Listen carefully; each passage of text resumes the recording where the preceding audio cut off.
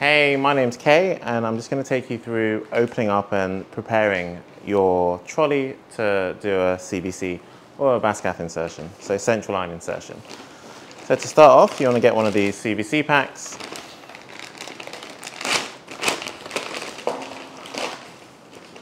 So these come like this.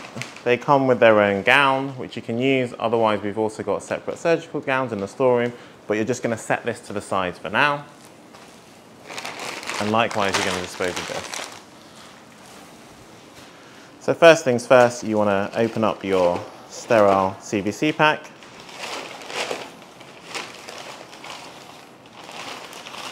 Being careful to just touch the edges of what will then become your sterile field. Perfect. And this will contain your sterile drape in it. And then you want to start collecting in this sterile field the equipment that you're going to need for your CVC. So first things first, we will start off with our line. So there are generally two types of central line that you'll be inserting. One for dialysis is called a Bascath, and the others are just your simple central line, which come in different lengths depending on where you're going with the CVC. So either jugular mainly or femoral are the two sites that we'll use. We're going to go over just opening a central line pack for now.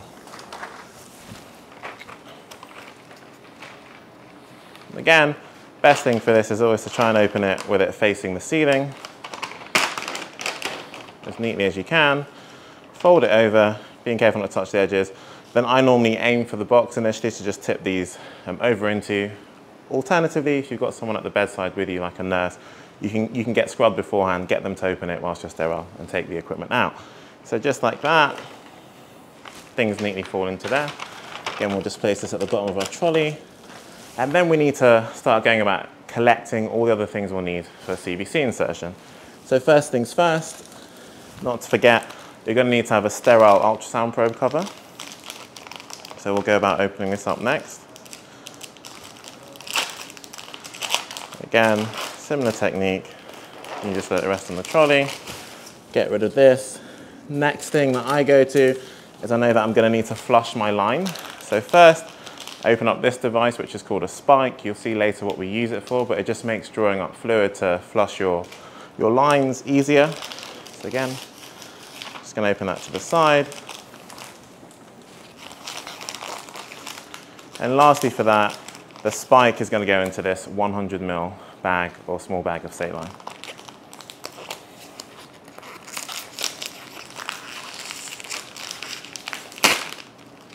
And this can always be a tricky one to open sterilely. Like I said, again, if you've got an assistant with you, you can always get them to open it for you and take it out at the end. So we're almost there now. So last things last.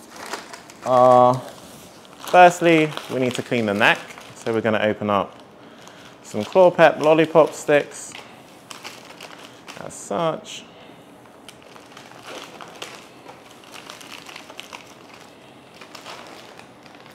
I normally like to have 3 just to make sure that the area is nice and clean.